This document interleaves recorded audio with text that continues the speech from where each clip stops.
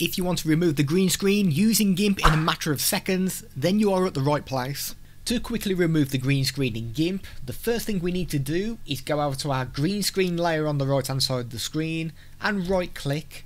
We need to make sure that Add Alpha Channel has been selected. If it's greyed out, it means that it's already selected. You must do this. If you don't do this, it's not going to work.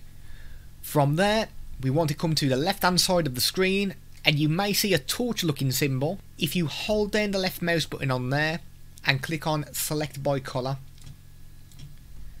Now in your tool options, the only thing we really need to look at is the threshold.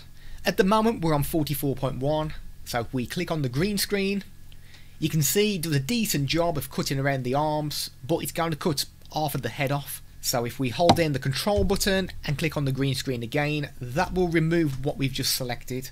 If we come back to the tool options to the threshold, if we drop this to around 30.3, it may be different for your image.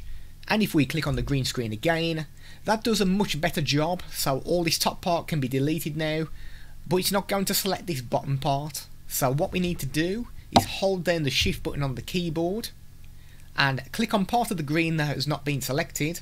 Now everything is selected. If you're happy with your selection, press the delete key on the keyboard and you can drag yourself a background image now.